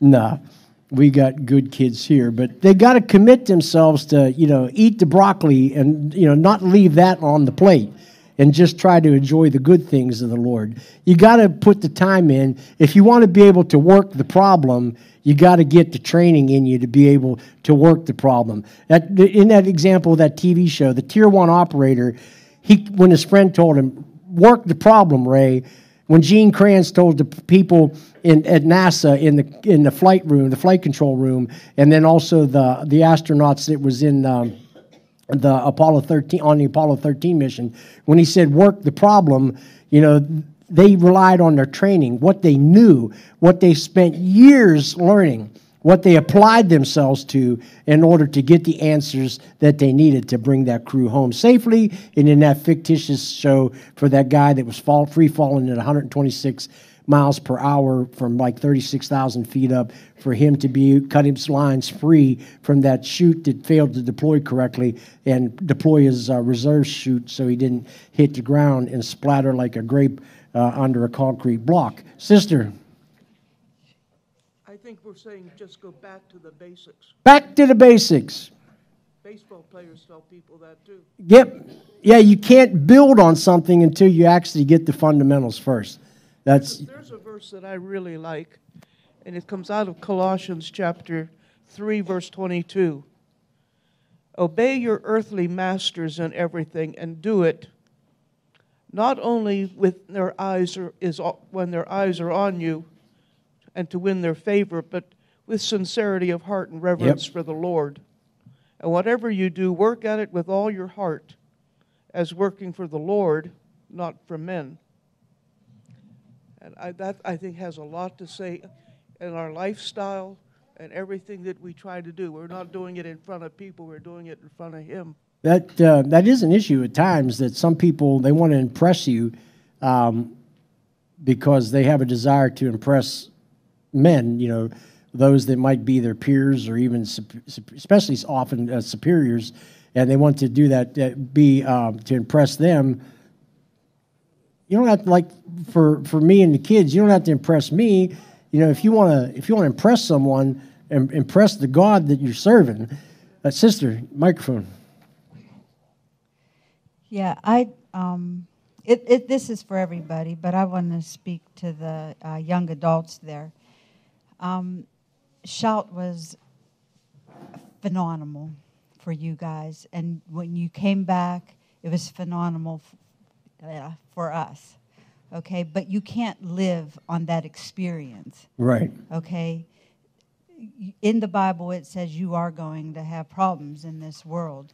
So in this world, you'll have trouble. Yeah, you'll have trouble. You'll have problems.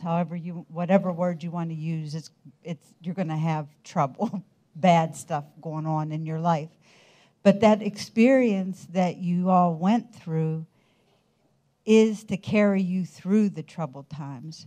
So I hope that all of us should be listening, but my heart right now is for the young adults. Yeah, it was part of their training. Yeah, it's part of your training, and it's training for us adults. I mean, we haven't arrived neither in a lot of things, especially like when troubles come into our lives. It always seems like it ups the ante on it, so to speak. But you have to prepare yourself. You can't live just by the experience. Okay, you remember what God did for you at Shout. You remember how awesome He was. You remember how He blessed you. You remember He's building your faith with all of that. And there was something else I wanted to say, but you have to be in your Bible every day. Every day. You have to. And again, I don't care if you're reading it just for 5 minutes. At least you're reading. You're equipping yourself with something. Okay, you're with His Word, what you need to fight these battles. Okay, but if you don't read, if you don't do devotions, if you're not praying, then you leave yourself wide open for the devil to just throw them arrows at you. Okay, we could do all the praying we want. Okay, but you have to equip yourself, all right? And prayer works. Don't get me wrong on that. All right, but you're accountable for yourself now.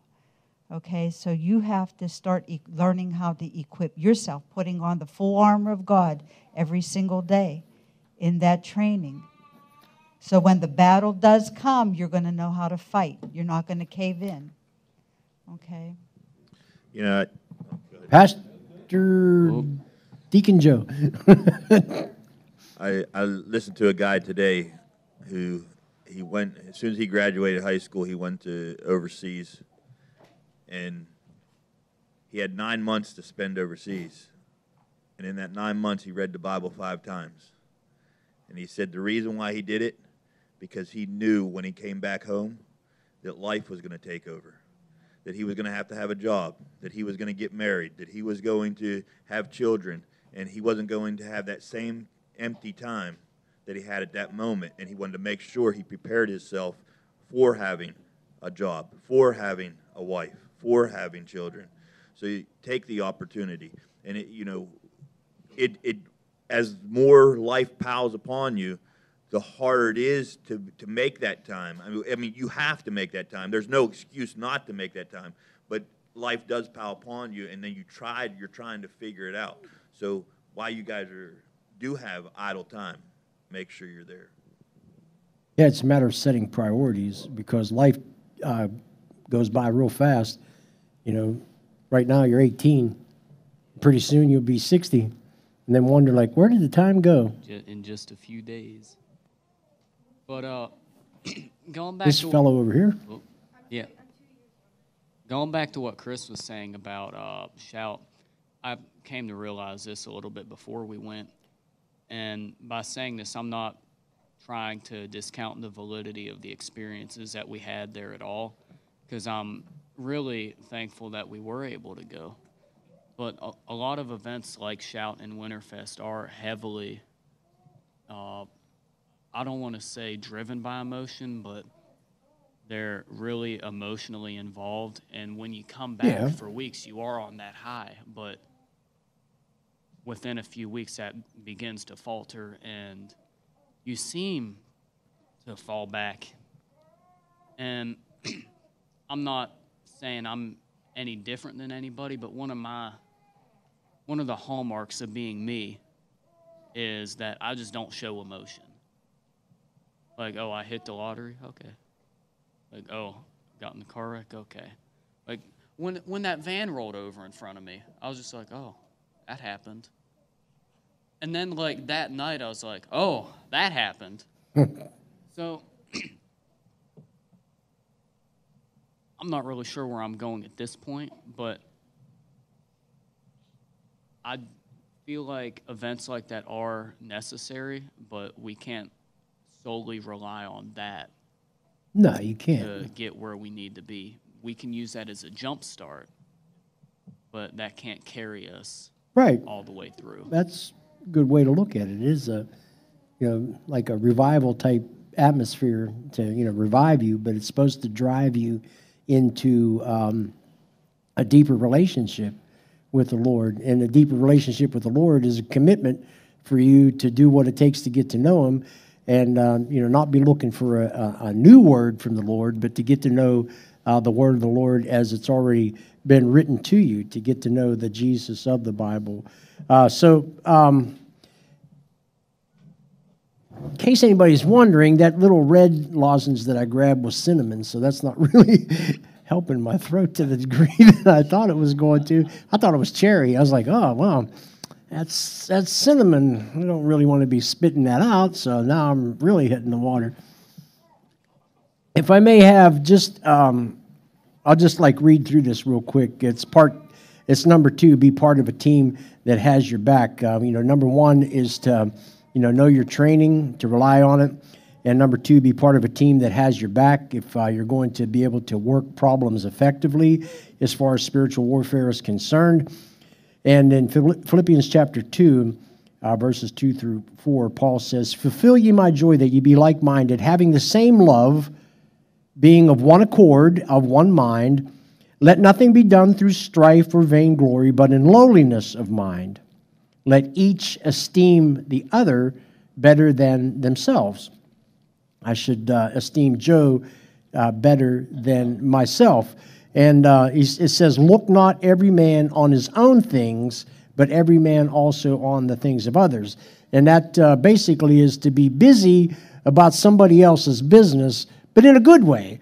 Not in a way to, like, so you can have something to gossip about them, but when you see someone that's going through something, to be there, to do something to help them.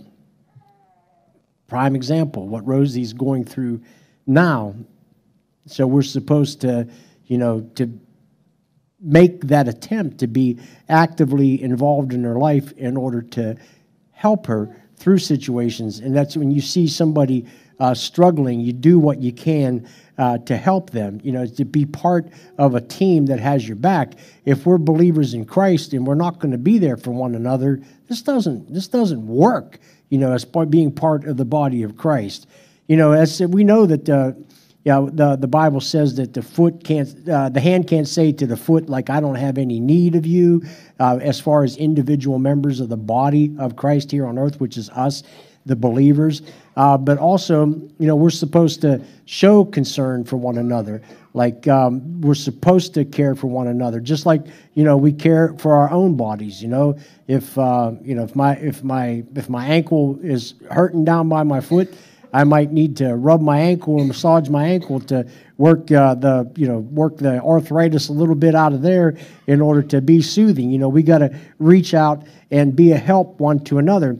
And also in 1 Thessalonians chapter 5, verse 11,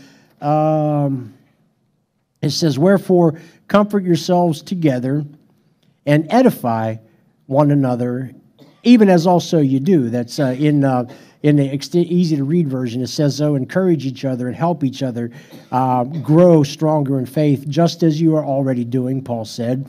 And that word edify, it's one of those Greek words that has several syllables. It's oikadameo,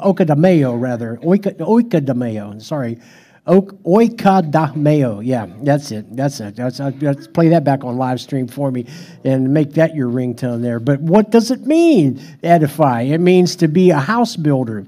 And that is to be like construction in order to build up, to embolden. We're supposed to edify one another, to build one another up. And each of us can take on the task as different parts of the building crew when it comes to building each other up. Just like, we mentioned the youth because they are often open in order to share with us things. Like, adults don't come up to me and say, hey, haven't been reading my Bible and praying like I should. But, in conversation, the youth might, they'll bring that up to me. They're more open. And so we talk about the youth, about building them up, training them, building them up in the Lord. And each one of us might have different construction capabilities when it comes to edifying, to building up one another. When you go in to build a house, somebody has to actually dig out around the trench in order that the footer can be laid. And then somebody puts the foundation on the footer. The foundation that we have is Christ, right? And then the builders on top of that, somebody got to come in. We had the framing crew come in, and they frame up the house. And then you have the roofing crew come in, and they put the shingles and everything on. And you have people who come in and put the siding. And then so the outer sheath of the house is done. Somebody comes in and puts in windows. Somebody else comes in. You got plumbers. You got electricians, HVAC, heating, ventilation, air conditioning people come in and run all the ductwork, the wires, the plumbing, the sewer lines.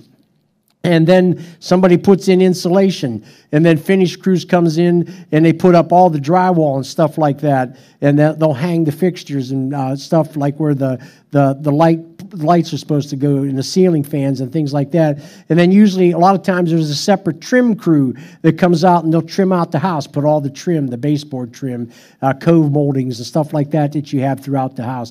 And then there'll be painting, and then there'll be the carpeting, hardwood flooring, stuff like that. And then finally, somebody comes in, and it might be a crew to put in like the final touches of decoration on the house. And then you have landscapers working the outside around the house. There's different construction experts that come in to build the house. And each one of us has skills that are given to us by the Lord in order for us to be able to edify one another. Someone may be good at being able to just come up with the scriptures you need right now in your life in order to show you something that's in the Word of God that applies directly to your life, something that you can use right now that will edify you, that will build you up. Somebody else might be great at praying in order to be effectually fervent in prayer in order to lift someone up out of the mire that they're in because of the prayers that they're saying. Somebody else might be gifted, operating in the gifts of the Holy Spirit through prophecy, through words of wisdom, words of knowledge, things like that. Somebody else might just be a help, somebody that has a ministry of helps. And whatever it may be, we all work together in order to edify, to lift one another up. So it's important to be part of a team that has your back. And what kind of warfare team are you a part of? And take note that not everybody in church is even a warrior. You know, not everybody that warms a pew is actually may not actually be a spiritual warrior. They may not have a clue about what spiritual warfare actually is. As for those who are on your team of spiritual warfare operators, which ones actually have your back? Who are they? And you probably have a list who you already know. And in that fictional story about Tier 1 Navy SEAL operator Ray, who was tangled in his chute lines, his friend was telling him to work the problem, Ray. That was a reminder to him that in this life or death situation, while Ray was falling from the sky from 36,000 feet at 126 miles per hour, was seconds until impact with the ground, that Ray needed to use what he already knew to work the problem of the moment if he wanted to survive. And then I had examples about Hezekiah in the spiritual warfare that he went through, how he was a king that the Lord said did right in his eyes, and that he cleansed the temple, he restored the temple worship, brought back the celebration of Passover because not many people were doing it or doing it right. He organized the priests, he destroyed a bunch of idols, and people set up to worship instead of the Lord their God. And Hezekiah, he began to reign when he was 25 years old. He started this, and even though old Heze's dad was Ahaz, and Ahaz was a bad king, he didn't follow in his father's footsteps. He was one of the very few kings that actually did what God said was right. So it was probably Hezekiah's mom that must have taught him about God, taught him what it meant to serve God and what the God of the Bible says about things. And we know that there's a verse that says that in Proverbs 22 verse 6, that train up a child in the way that he should go, and when he is old, he will not depart from it. And Hezekiah, when it came, he was doing what was right in the sight of the Lord, restored the temple worship, cleansed the temple, had things going back the way they, wiping out idols and stuff like that, doing what he could in the Lord's service. And then Hezekiah got to a place that he had to work a problem. And that's when Sennacherib come along, the king of Assyria, and sent his representatives and said, hey, we're coming in, we're taking you out, and that's just the way it is. And there's nothing you can do about it. Your God's not going to be able to do anything. And here they were speaking to the people. Hezekiah come in and he destroyed all your gods that you had built up everywhere. Now what are you going to do? No one's going to be there to rescue you. But that's one thing that the Jews actually did know was that it was the Lord their God that was God. Even though there was a lot of idol worship, there was still a memory of where they came from. And so when Sennacherib come along and told them that this is it, we're gonna take you out. There's nothing you can do about it. There's nothing you can do to stop us. And if you want to continue, laid up there behind your walls while we put this siege against you, you're going to be eating your own dung and drinking your own urine. That's what it's going to be like. And Hezekiah is going to be the one to do this to you. But what happened? Hezekiah, he worked the problem. He took the letters that was given to him, just saying, like this is what Sennacherib was laying out, what was going to happen to them, all the accusations and stuff. And he laid it there at the altar of the Lord. He went into the house of God. He laid it out there, and he says, look, Lord, look how they mock you. Look at what they're saying to you. And then he was working the problem based on what he knew, based on how he was trained, whether it was his mom, his grandma, whoever taught him the ways of the Lord, they taught him well. And yes, Hezekiah did make mistakes in his life, but they taught him well. And he worked the problem. He trusted in the Lord with all of his heart, did not lean unto his own understanding. In his ways, Hezekiah acknowledged God, and God directed his path. And then what did God do? He sent an angel, wiped out 180,000 Assyrians in one night. One angel, one night. Hezekiah worked the problem, doing what he knew to do based on his training, and God gave him the result that he needed. And then there's other things there, like, when Hezekiah, there's so many, there's the examples of Daniel, there's examples of Gideon, going from 30,000, I think, men down to 300. But they had to work the problem. God told them to go out there, be right up there in the presence of the enemy, right there surrounding them in their encampment with 300 men, and all I want you to do is have some trumpets in one hand and have lights in the other hand covered by a pitcher so no one can see the light. And then when it comes time, Gideon said, you break the pitcher, you blow the horn, and you say the sword of the Lord in Gideon. Well, how's that going to win us against, these tens of thousands of people that we're coming up with that want to kill us? But God said, do it that way. They were working the problem according to the way God told them to work it, and then it worked out. You work the problem the way God wants you to work the problem, and it will work out for you. Even in the darkest times, when we don't have an answer, when we don't have an explanation, when we don't, like with Job, Job didn't see behind the scenes of what was going on. He didn't have that perspective that we have, looking over, seeing that we have Job on this side, we have the accuser there, and we have God here answering the accuser. Have you considered my servant Job? Job didn't see that spiritual side of things. And in our own lives, a lot of times, we don't see the reason why we're going through certain things, the spiritual significance of it. And then if we try to fight this battle of our own accord, in our own flesh, we will fail. But if we fight the spiritual battle using the spiritual weapons according to the training that we have received in Christ, then we work the problem and we're going to win. Camera 2 is about to die. So... About to die. That's David's English. So we've got to, before we go offline here,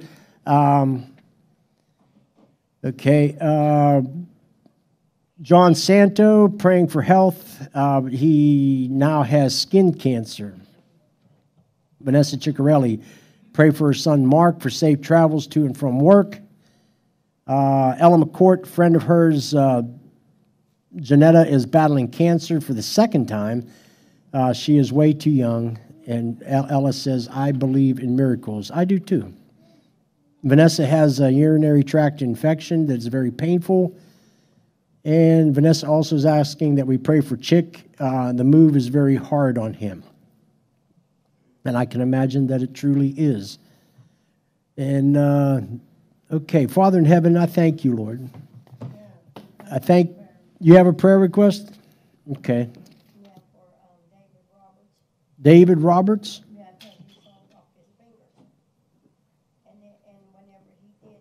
Oh, okay. Yeah, I know who you're talking about. So these two sawed off the ring finger. Yeah, he had that work accident and fingers were cut off. And these ones here, they got pins in them. So if he doesn't get the feeling back in, they're going to take them off. They're going to take him if the feeling doesn't return. Okay. Brother, I have a request too. Elmer? They're trying to get me out of my house. They wanted me out of my house. And I'm going to have a hearing. I have to go for this hearing here in Washington at 10 o'clock on July the 7th. And I have to give why. I am disabled, but I'm not that bad. I do say I can manipulate myself around in the house, so forth and all. And I don't feel like that I should have to leave my house now. And they want my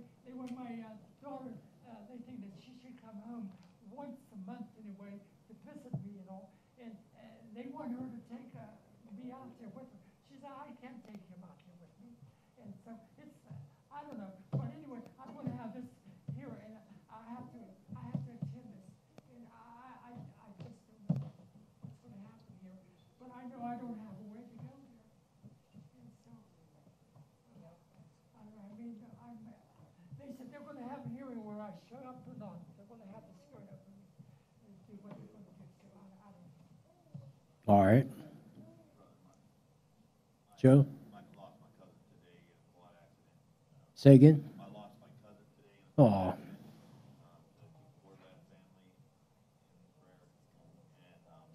He was killed in a quad accident today, your cousin? Sorry to hear that.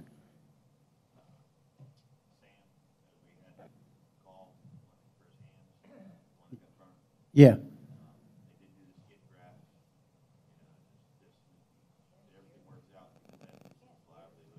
Yeah, Sam, he's a barber and had severe burns. And they did have skin graft. Okay. Where did your cousin live at that was lost? Tennessee.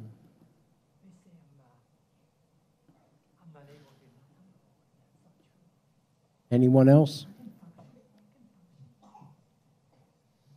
Father in heaven, I thank you, Lord, that we can come to you.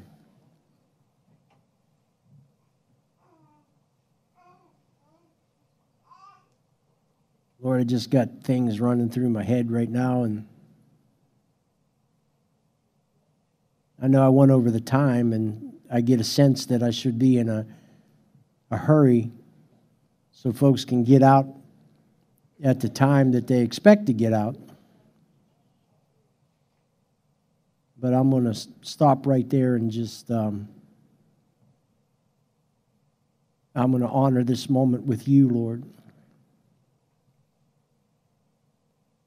I'm not going to just say a prayer for saying a prayer in order to fulfill like a ritual that we just say a prayer every Wednesday evening before the live stream ends. Lord, I know people are facing life or death situations or facing serious health situations. They're facing serious changes in their lives. Rosie is facing the loss of her husband, and she's here with us today.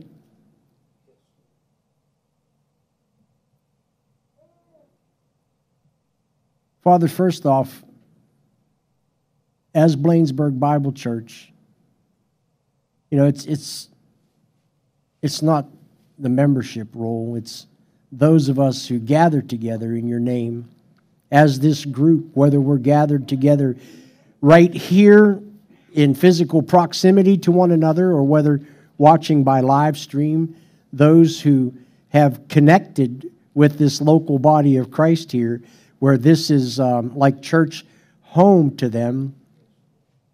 Lord, we're gathered together in your name tonight, Lord. And first off, Lord, we offer praise, honor, and glory to you, Lord Jesus. And thanks, Lord, for everything that you've done for us. Father, I ask, Lord, that you forgive us, Lord, for our shortcomings, where we fall short, where we miss the mark, Lord. That's what sin actually is missing the mark, that hamartano, that's in the Greek there, missing the mark. We miss the bullseye. That's what it is. And we miss the mark a lot of times, Lord, sometimes several times a day. And Lord, I'm asking, Lord, that just that you will forgive me, Lord, for any point where I've missed the mark. Lord, I pray, Lord, that for all of us, Lord, that you forgive each and every one of us, Lord, for any point along the way, this day or before, where we've missed the mark, Lord. We don't want to live our lives like that. We want to live our lives, Lord, in service to you, Lord, to be the example that you want us to be, to carry out the Great Commission as you've instructed us. Lord, we want to become everything that we can be in you, Lord. And Lord, just remember, Lord, just like it says in your word, to be mindful that we're just dust. And without you, we can do nothing. But the word also says that with God, all things are possible. So, Lord, we invite you in your presence into our lives in a mighty, strong way, that the Shekinah glory of you, your direct manifest presence, Lord, would shine through us, Lord, in this dark and dim world, so that we can truly be the last beacon of light and hope, Lord, to those who are just they're just on an accelerated path to hell, Lord. Help us, Lord, to divert that path and turn their hearts to you, Lord, to do what we can to point them in the direction of you, Jesus, Lord. Father, tonight, Lord, we have requests like we have every week, Lord. Sister Rosie asked for prayer for David Roberts, who lost his fingers due to an accident at work. And if he doesn't regain the feeling in the fingers that are left on that hand, he's going to lose those ones. Lord, I pray, Lord, that you will restore that the nerve operation and the circulation with what he has remaining is normal, so he doesn't lose any more fingers. And for Joe's relative there, soon-to-be relative, Sam, he's a barber, and he's the fiance of June's sister's daughter. That's Sam's a barber and was severely burned in his hands. 2 hand accidents here, and he has to work. He has to use his hands definitely in his line of work. And without that, he would not be able to continue in his livelihood. So, Lord, I pray, Lord, that you restore full movement, nerve conduction, and circulation in his hands, and just make the skin pristine and new like it never happened. Father, I ask, Lord, that you will just do this, Lord, for Sam, Lord, that you restore him in this way, Lord. And I'll believe, Lord, that Sam will give you the honor and glory for it. Father, I thank you, Lord, that we can come to you with the family, for the family that remains, even though this one was lost in this awful accident today on that quad where he wrecked and he hit his head and died. Father, for the family, Lord, we reject anything that the devil would try to bring against them. And I pray, Lord, that this family just turns everything over to you and that they give you honor and glory and that the devil gets nothing out of this, that everything that he would try to accomplish in stealing, killing, and destroying, that everything is just quashed with him. We rebuke him and bind him off of this family. Lord, help them through this time of grief. Father, I pray, Lord, that you will just give a special blessing of peace upon our sister Rosie, Lord, during this time, that she will have peace, Lord, in the night when she's asleep in her home, knowing that you are there with her, that you will never, ever, ever leave her nor forsake her, Lord, that you've equipped her, Lord, to survive. No, you've not only equipped her to survive, you've equipped her to thrive. Lord, I don't know the reason why you had to take George at this time, Lord, but I know that Rosie is alive and remains, Lord, and she has a work to continue to do. And right now, Lord, she is being put to the proof. And Lord, we reject the accuser that would be coming against her, railing accusations, trying to throw this against her to get her to turn her back on you, Lord. And she's already spoken what Job has spoken, saying that it's not fair, Lord. And that's how we look at things from our perspective, because in our limited understanding, that's all we can understand. That sometimes in this life it does not seem fair. But Lord, your hand is still on Rosie. You still love Rosie. You still have a future in plan for her here, Lord, and you have an eternal future planned for her, that she will be able to go to the same place where she knows that her husband George is at. Father, I ask, Lord, that you will just bless every one of these prayer requests, that you will heal Sister Vanessa of that UTI infection, and that you will just help Chick, Lord, during this move. It's very hard on him. He's not getting any younger, and he still has to work, Lord. I pray, Lord, that you will make a way, Lord, that this move is easy for them, and that they don't come against any more financial pressures of things being broken or needing to be upgraded or changed in their new house, and that they'll be able to, afford any change that needs to be made. I thank you, Lord, for Janetta. I don't know who she is, and she's facing cancer for the second time. And Ella says that she's way too young, and Ella says, I believe in miracles. I believe in them too. Father, I'm asking, Lord, for a healing of this cancer in Janetta, whatever it is, Lord, that you will just completely obliterate it from her body and raise her up, Lord, just in complete healing.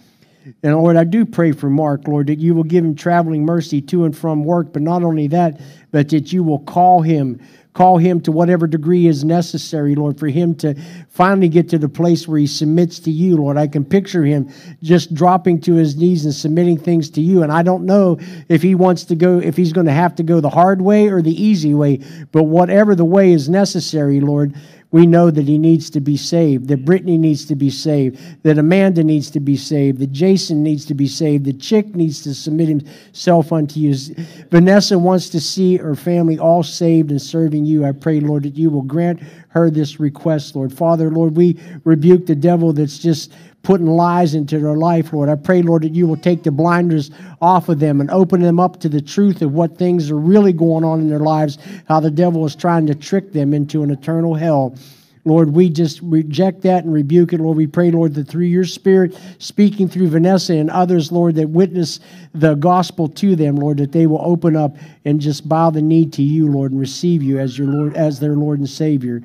Father, I pray, Lord, for the skin cancer in John Santo, Lord, that whatever was the cause of this, it doesn't matter, Lord. I'm just asking, Lord, just for a complete eradication of this skin cancer like it was never there in the first place. Father, I ask, Lord, that you will bless the food that was prepared for us tonight, and that you will bless our time of fellowship, Lord, and increase us, Lord, in our spiritual warfare training, Lord. Help us, Lord, to receive and be committed to the training that we need to receive in order to be able to work the problems that we face in our daily lives, Lord. And help us, Lord, to be part of a team that we have each other's back, Lord, to be committed to that, Lord, especially now as we see this day approaching, Lord. This is an evil day, and it's not getting any better. I don't expect it to get any better, so we have to draw closer together as the family of God, as the body of Christ here on earth, Lord, until you call us home, Lord. Strengthen us to do the work that's ahead. In Jesus' name, amen. Thank you for being with us tonight. I ask that you will take your spiritual warfare training seriously, that you will commit to it, that you will do above and beyond what your call of duty actually is, and that you will get into the fray there, into the trenches, and serving in the body of Christ, doing the work that God has called you to do. And if you want to support the work that we're doing here at Blainesburg Bible Church, just go to www.blainesburgbiblechurch.org. There's an opportunity to give there. And I know that, prices are going up, gas prices are going up, and everybody's feeling the pinch, but it's the same way all the way around. So whatever the Lord puts on your heart, just do what he asks you to do. That's all I'm asking. Just do what the Lord asks you to do. And then we, through prayer and out of the necessities that we face here, we apply the things according as God leads us to do, and then the work continues. If you are a part of this work and you want to support this work, then you can do it in that manner. Thank you so much for always joining us and for praying with us and praying for us, and I hope that you have just a wonderful night.